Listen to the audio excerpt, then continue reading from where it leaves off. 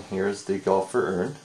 As you can see, right on top there's 2 golf balls that are mounted inside the top, along with the green felt to give the idea of a green.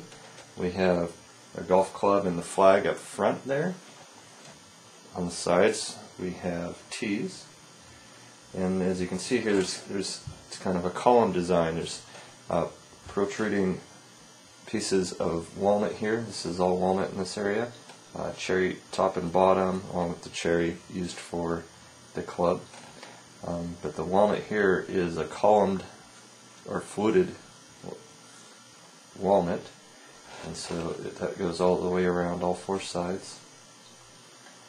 And this particular series of urns, they open up here with 3 screws, and the cremains are to be poured in. It can be considered a funnel hole for that style of cremains. The whole base does not come off on this series, just the circle area. 3 screws removes that. So there we have our golfer urn.